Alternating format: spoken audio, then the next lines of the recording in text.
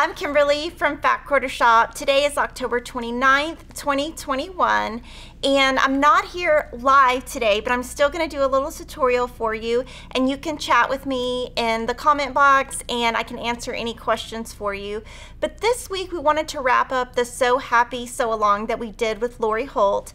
So for this quilt, what you need is you need the spelling bee book and this little free pattern. So this is a free pattern, and in this pattern is the free setting for the entire top and the star. So even if you haven't sewn this, but you collect Lori Holt books, you should print this out so that you have a 6-inch and 12-inch version, and you'll just have one additional block that you can add to all of her books. So I sewed this in the Stitch Collection by Lori Holt, and I made it exactly like our sample that we showed earlier. And on the back, I did pay attention to the direction of the people and the words so that it was directional in the same direction as the front. And I had Gina Tell from Thread Graffiti quilt it. And what I want to teach today is how I put buttons on. And I keep all of my Lori Holt buttons just in a jar. Now for this, she just wants you to use her 5/8 of an inch buttons for here and here. We're gonna put 5 buttons here and 2 buttons here. Now, the thing with doing buttons is you can do it however you want. It doesn't have to be exact. I'm not an expert at this. This is just kind of what I've come up with over the years. This is probably be my layout, but I'm gonna put that aside real quick. I'm gonna start with these two, and I'm going to just center them and sew that on. So I'll do one at a time. The first thing I do when I'm sewing buttons or anything kind of by hand, I'm gonna roll this up and kind of get it out of the way so that I'm just working with a smaller area.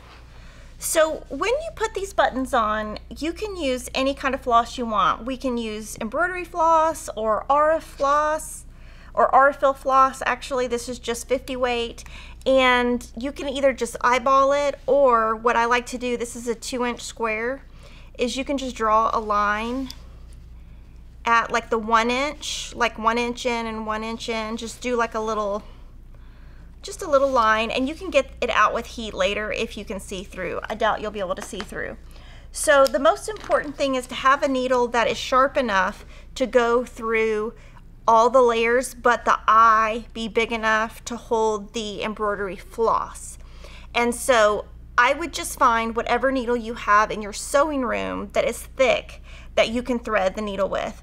So these are Bowen 3/9, and they're sharp needles. And I'm just gonna take, I'm gonna take one of the ones kind of from the middle, and you can see they have a nice big eye. So it says 1-2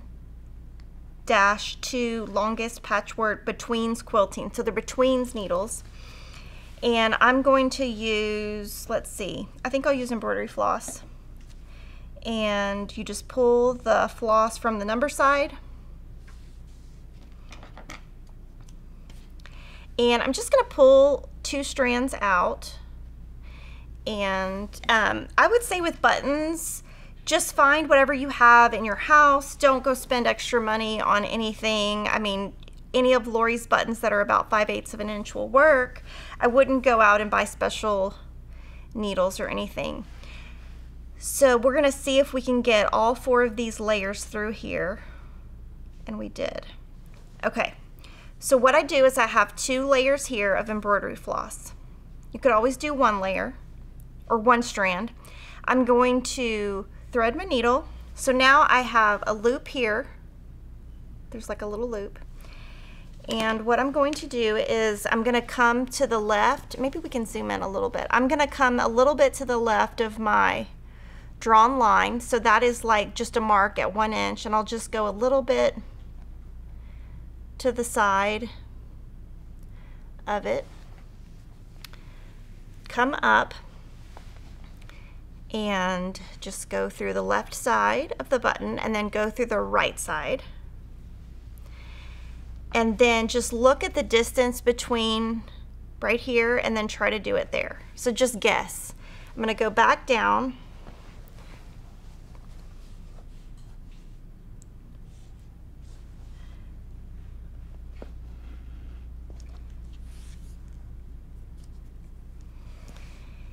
And oh, it looks nice and flat. That's lucky.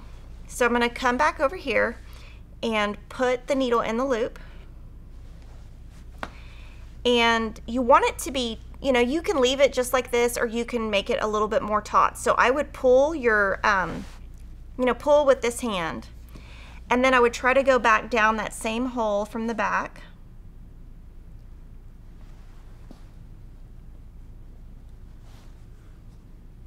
And go through again. And because I did 2 strands and a loop, that actually made 4 strands, which makes it where I don't have to go through I don't have to do it so many times. And I see a little, okay, that was just a little, and just go back down. Now I think that's plenty. Now you could go through, you could do 4 times, you can do 3 times, you can do whatever. But what I'm gonna do on the back, I'm gonna try to hide the thread underneath.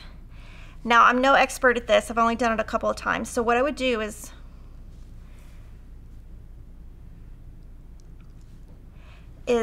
make the needle like just a little, like a little, I don't know how to describe that, but just a little piece. Pull the needle, put it in there, you're making a knot on the back. So you pull this through, that's gonna make a knot. And then what you can do is put the needle right back down in there where you were. Come out the other side. It's gonna be hard because this needle's pretty thick.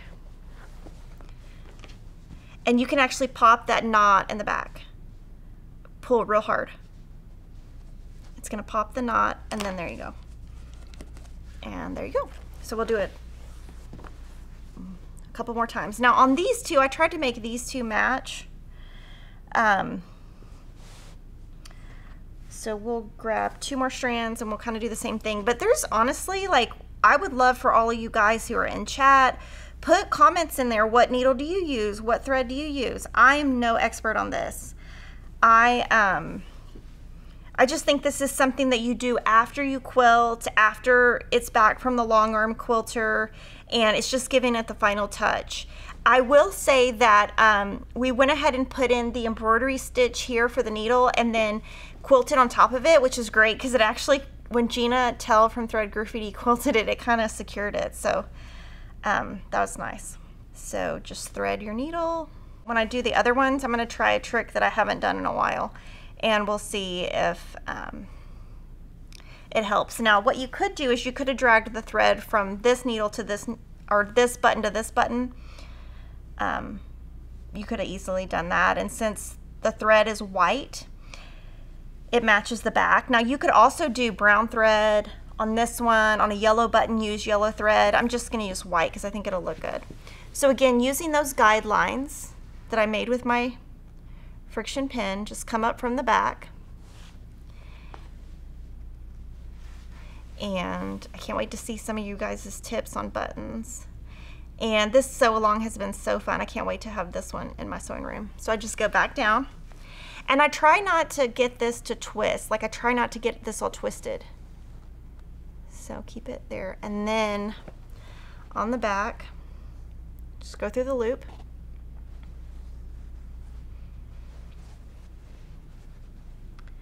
It looks like there's a little bit of excess thread that I don't like.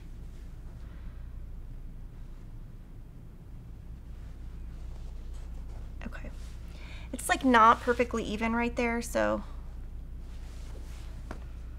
it looks good on the front though, so I'm gonna leave it.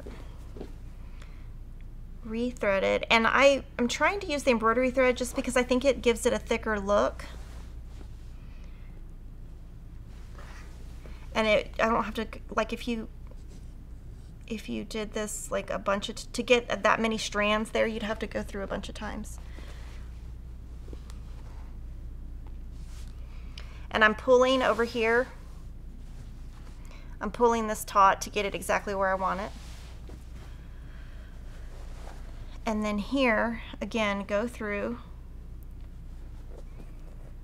create a knot, and just run it through, pull it, it pulled the knot slightly under, and then just chop this off. Now that's if you want it really pretty. Now you could have connected the lines if you wanted to. But now I'm going to show you a tip here, and this is something I learned from Cecile at Just Another Button Company and Rachel also. So what we're going to do here, these are also 5/8 of an inch, and I just picked 5 different colors. And these buttons are just, you know, 1 stitch, and then these you would do an X. But a couple things you could do here. So you want them to be uniform across. So I'm going to first draw a line. I'm going to do that line again. So that's 1 inch. I'm going to draw a 1/2 inch across. And it's a friction pin, so it'll disappear. So when I'm assembling it, I kind of want to stay on that line about there.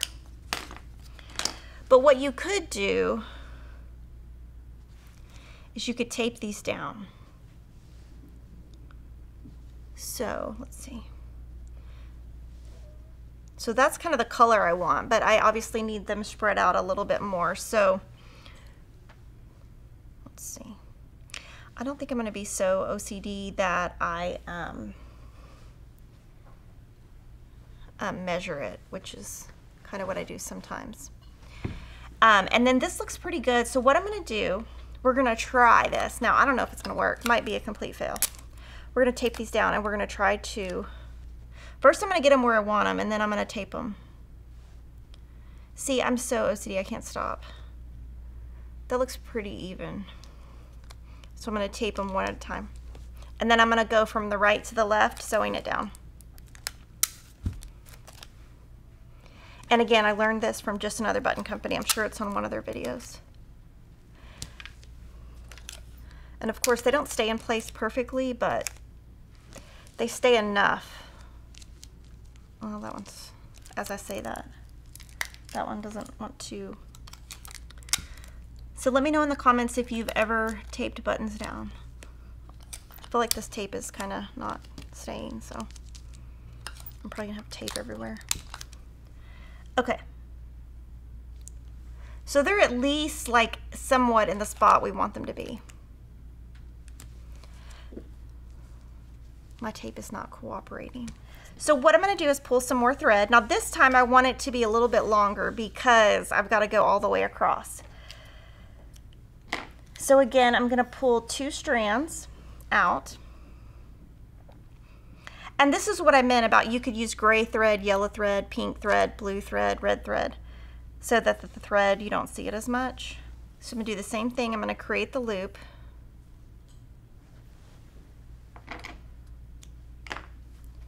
So I've got the loop over here and I've got the ends here.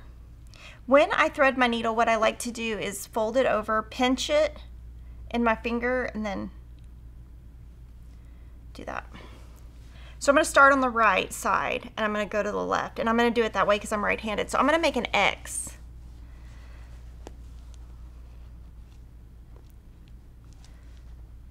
So I'm going to see if that looks about right. That might be a little too far over. Yeah, see, I'm a little too far. I'm not far enough over, so I'll go a little bit to the left of that.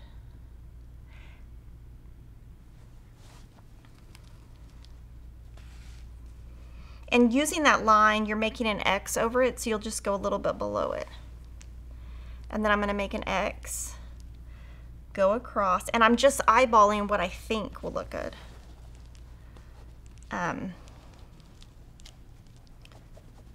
Okay, go to the back, pull it through the loop. Now, of course, you could start with a knot. I just prefer the loop method. Ooh, my yellow button, he doesn't want to cooperate. Okay, I'm gonna just move him out of the way for a second. Okay, now I'm gonna cross the X. And I kind of just eyeball it. I mean, I do pull pretty taut though on the front. And you could leave it like that, or you could do one more. So I'll go back through and do one more. And when I do that, I try to go in the same hole I started with so that I don't have a mess on the front. So I try to go right back where I was.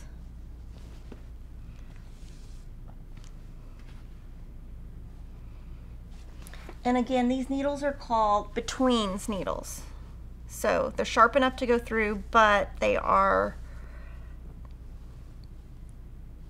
the eye is big enough. But again, I wouldn't buy anything special. I would just use what you have at home. Okay, so then I've got this one down. And that looks pretty good. So I'm gonna go back my little yellow button. And I'm gonna take the tape off at this point because I don't want my tape to get on my needle. So I think I could go a little bit that way. It's kind of, to be honest, I don't love doing buttons like this because I'm so like hard on myself that I will redo it a million times. Don't ask me how long it took to do the cross stitch buttons because, let's see. So I think again that needs to go a little bit further over, but it's going to be harder now because I've already gone through. So we'll see if we can pull this back from the back. I might not be able to because there's so many strands.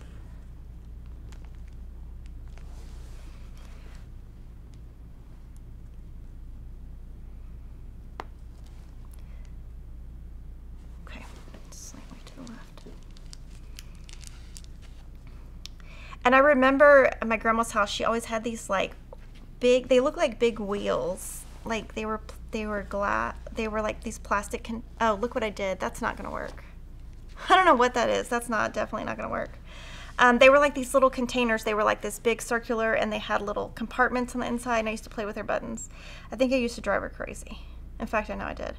She had all boys, she had 5 boys. So when she didn't know what to do with us with girls when she had grandchildren, she didn't know what to do with us. She thought we were brats. Because there was only 2 of us. Everybody else was always boys. Okay. So, let's see. I just made it a tiny bit shorter. And then I'm going to cross. So, let me know what questions you guys have and we will answer them in the chat. This weekend, Emma has a big dance convention. I'm going to be in San Antonio. And I'm hoping the hotel is decent.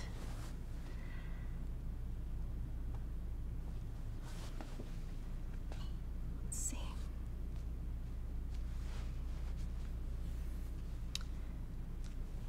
So, and as I go, I'm really pulling. I really want it to be taut. So I'm happy with, I wasn't sure if using 2 strands was going to be too much, but I think it's pretty good. I actually really like it. So that's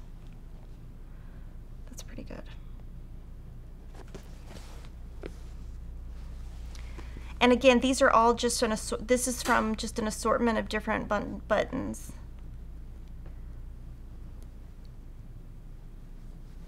From Lori.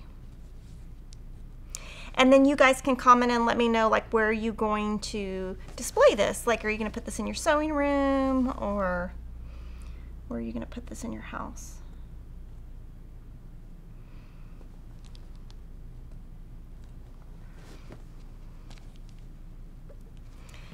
And so I'm just going to do the last 3. Okay, so from here I'm going to just take the tape off here. It's going to be harder because I did that thing, but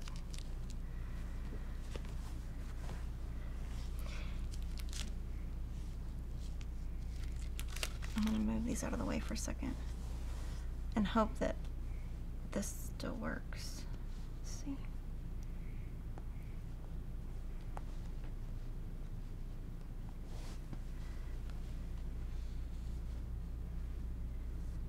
Okay, that looks about right. You could also, another thing you could have done is you could have started with the button in the center and then moved to the left and the right. And that would have made sure that your center was right in the center. So I could look and see if I'm in the center. So this is 5, so 2.5, so I'm right in the center. So luckily I got there. But that's what I did on the cross stitch, is I started in the center and then moved out. But on here I didn't really want to have to go this way and then back this way. I figured I could get it right. I love these buttons, they're so cute. And if you want to see my assortment of buttons, because I have so many, we have some videos on cross stitch organization, and we have some on, and that's on our floss tube channel. Okay, so my threading of the needle is, let's see.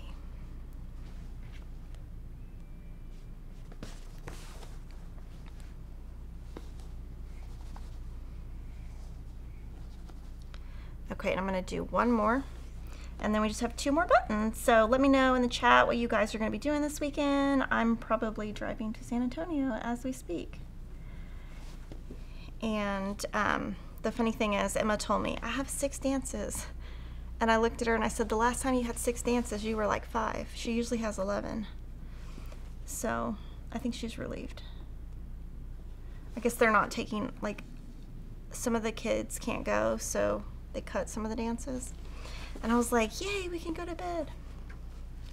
And the best thing about this one is they do the awards on Sunday, so you don't have to stay up Saturday night. Okay. And on this fabric, there's like a little, it's like a grid, and so I'm kind of looking at the grid when I place my needle in, figuring out where I think it should be, which makes it kind of nice that it's a grid. And I keep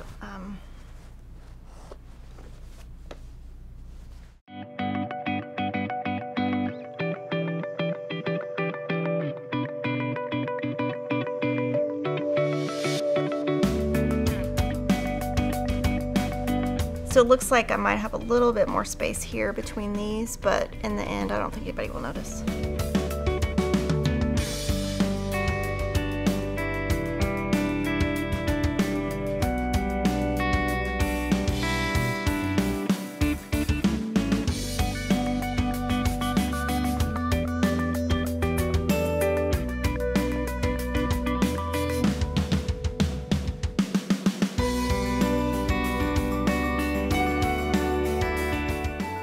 And thinking about it now, what I could have done is I could have made little markings across and marked them every inch, and that actually would have kind of helped me be a little bit, they could have been a little bit more, not every inch, it would have been 5 divided by 6. I don't know, it would have been something like that, but I could have done it that way, but I think it looks good.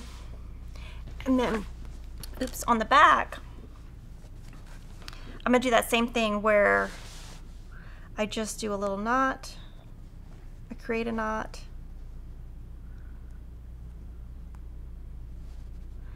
and then put it right there, and it'll pop under. And you'll hear it do a little pop. So guys, I hope all of you guys have a great weekend. I hope all of you have made this So Happy quilt. Now all I have to do is iron on the back and my lines will come out. And I will see you guys next Friday. Have a great weekend.